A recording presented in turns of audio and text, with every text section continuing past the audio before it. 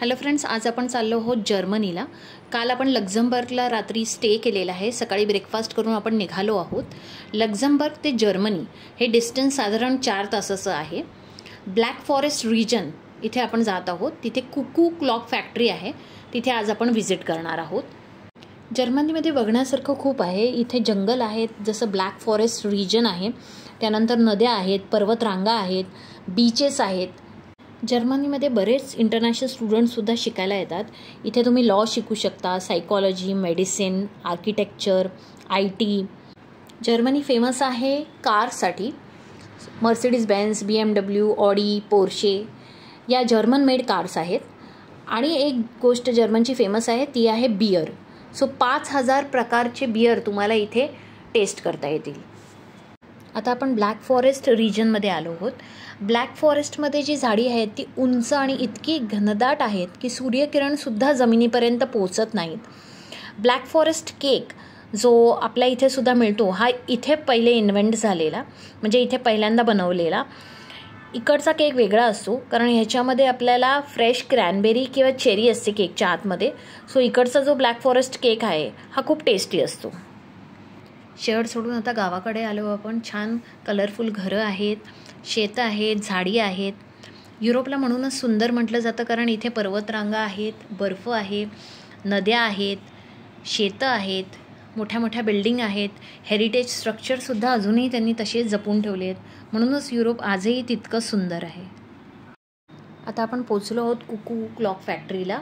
पण सुरुवातीला आपण लंच करणार आहे. तर बाजूलाच रेस्टॉरंट आहे, तिथे आपण आलो आहोत लंचसाठी. आज आपला लंच आहे बर्गर, फ्रेंच फ्राईज आणि कोल्ड्रिंक. कोक होता, फॅन्टा होता, बर्गर आणि फ्राईज होता. इकडचा फ्राईज आणि बर्गरची टेस्टच वेगळी असते, खूप टेस्टी होता. आता आपण आलो आहोत कुकू क्लॉक फॅक्टरीला. हा पूर्ण एरिया या फॅक्टरीचा आहे. कुकू क्लॉक हे हँडमेड आहे. लाकडावर अगदी बारीक कोरीव काम करून हे घड्याळ बनवलं जातं. ड्रुबा समाजाच्या लोकांनी हे पहिल्यांदा घड्याळ बनवलं. जेवढं जास्त कोरीव काम तेवढं त्याची किंमत जास्त असते. मिनिमम 200 युरोपासून ते 2 लाख युरोपर्यंत याची किंमत असते. कुकू क्लॉकचं वैशिष्ट्य म्हणजे प्रत्येक तासाला एक छोटीशी खिडकी असते, त्याच्यातून कुकू बाहेर येते आणि आवाज करते. आता प्रथम तिथे ज्या काम करतात त्यांनी आपल्याला पूर्ण माहिती सांगितली, ती ऐकून घेऊया. So the history of our cool clocks and how centuries later also we are making them here.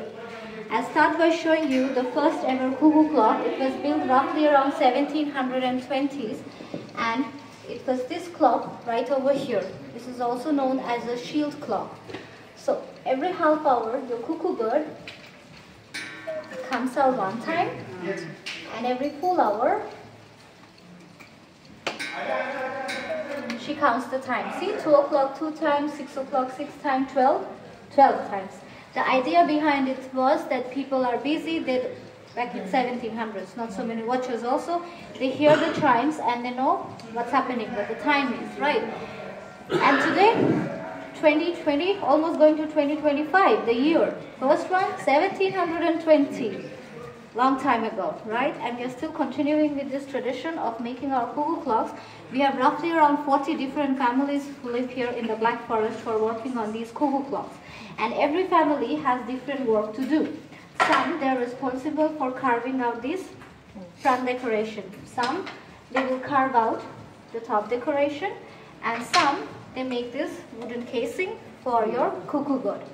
And the wood that we use is called lime wood or basswood, that is very soft and needs to be dried for 4 years before they start carving it out. And carving is done till date using traditional chisels like these. Except for this wooden casing that you can see, they take the help of a machine to make this one. Once everything has been carved out, we assemble it. First we take the casing, then we place the front decoration like this, and at the very end we place our top decoration. And this is how you get a simple cuckoo clock. And what goes inside our cuckoo clocks are these mechanisms or movements because of which the clock is working. We have 2 different types of mechanisms, the daily one and the weekly one. The daily mechanism has the smaller one, and those clocks, they have smaller weights like these.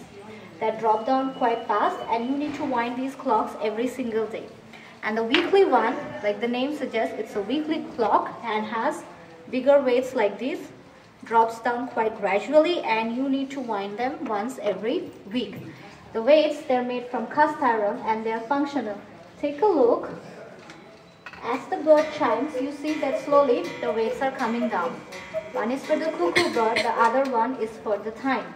And how we wind these clocks are, you see this metallic string over here, you pull it all the way to the top and the clock is wound. You never pull on the weights, that tends to damage the clock. This is a simple cuckoo clock with just the clock and your bird. Now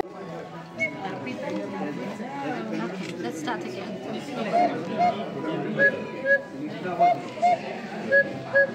अशा पद्धतीने कुकूचा आवाज येतो घड्याळामध्ये. So जसं त्यांनी सांगितलं पूर्ण माहितीमध्ये की आधी कोरीव काम केलं जातं आणि त्यानंतर मग वेगवेगळ्या गोष्टी असेंबल करून हे घड्याळ बनवलं जातं. पूर्णपणे हँडमेड घड्याळ आहे हे, त्यामुळे थोडं कॉस्टली असतं, पण खूप छान वेगवेगळ्या व्हरायटीज आपल्याला इथे बघायला मिळतात. इथे पॅकिंगसुद्धा जर तुम्ही विकत घेतलं तर पॅकिंगसुद्धा चांगली करून देतात, त्यामुळे तुम्ही त्याला ॲज अ हँडबॅग कॅरी करू शकता.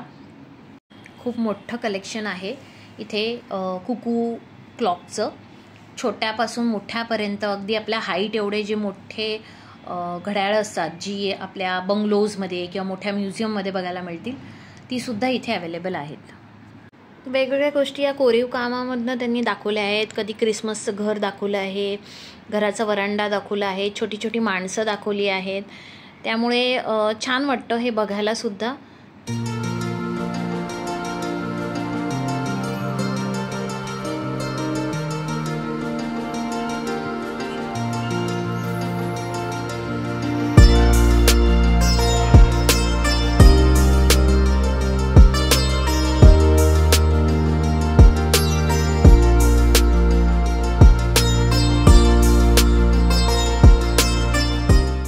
घड्याळांव्यतिरिक्त इथे वेगवेगळे शोपीससुद्धा बघायला मिळतात तुम्हाला. लाकडावर कोरीव काम केलेले आहेत, सो शोपीस किंवा सेंटर पीस तुम्ही म्हणू शकता. हँगिंगमध्ये काही डेकोरेटिव्ह पीस आहेत, मॅग्नेट्स आहेत.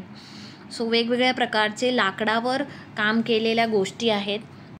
एक सायकलसुद्धा दिसली आम्हाला, लाकडाची सायकल होती. सो ही सुद्धा एक युनिक सायकल होती. वेगवेगळ्या प्रकारचे चाकू होते, नाईफ्स तिकडच्या फेमस आहेत, त्यासुद्धा इथे होत्या. त्यानंतर स्वरोस्की ज्वेलरीसुद्धा होती तिथे, थोड्या प्रमाणात होती. शोरूमच्या बाहेरच एक मोठं कुकू क्लॉक आहे, जे दर तासाला एक कुकू बाहेर येते आणि छान म्युझिक वाजतं. सो तेच बघण्यासाठी आम्ही इथं थांबलो आहोत. हे एक छान रेस्टॉरंट आहे. इथे एक ग्लास हाऊस आहे, जिथे पारंपरिक पद्धतीने हवा फुकून काच बनवतात आणि त्या काचेपासून हे वेगवेगळे डेकोरेटिव्ह आयटम्स बनवतात.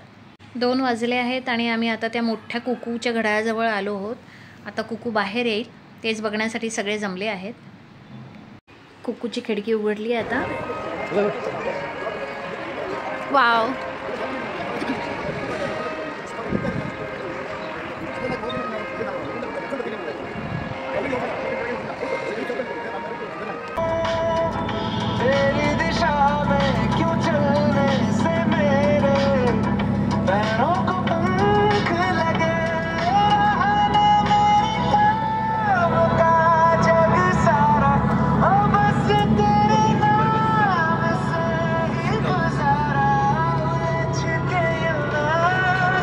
बॉलिवूडची गाणी ऐकत ऐकत आता आपण स्वित्झर्लंडला आलो आहोत.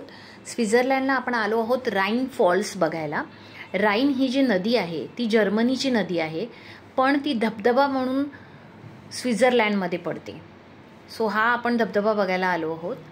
हा जो वॉटरफॉल आहे हा 150 मीटर रुंद आहे आणि त्याची हाईट ही फक्त 23 मीटर आहे. सो जास्त उंच असा धबधबा नाही आहे, पण युरोपमधला खूप छान धबधबा आहे. इथे आपल्याला राईन फॉल्सला बोट राईड आहे. सो आमचा पूर्ण ग्रुप बोटची वाट बघत आहे. सो बोटीपर्यंत आपण अगदी त्या राईन फॉल्सच्या जवळ जाणार आहोत. आमचा भिनावळचा ग्रुप पूर्ण बसलेला आहे आता बोटमध्ये आणि आता आम्ही चाललो आहोत राईन फॉल्सला, अगदी धबधब्याच्या जवळ. हा एक खूप सुंदर अनुभव होता. बोटीने ते छान अगदी धबधब्याजवळ घेऊन जातात. 2 ते 3 वेळा ही बोट आपली त्या धबधब्याजवळ जाते. पाण्याचे शिंतोडे उडत असतात, छान इंद्रधनुष्य दिसत होता. Amazing experience.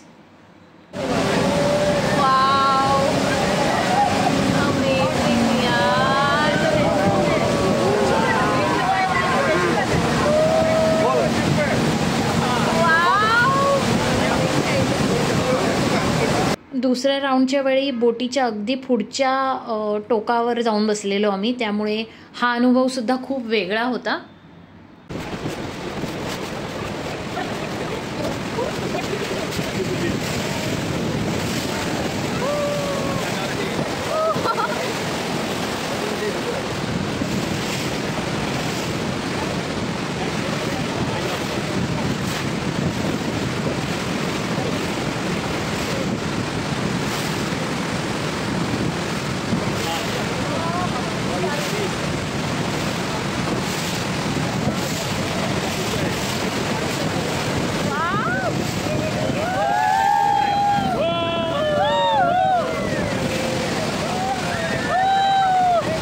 अशा प्रकारे 3 वेळा आम्ही अगदी धबधब्याच्या जवळ जाऊन आलो. खूप छान, शब्दात न वर्णन करता येणारा एक्सपिरियन्स होता. सो आजचा आपला दिवस इथे संपलेला आहे. आता आपण जाणार आहोत झुरिकला. आजचा आपला स्टे आहे झुरिकला.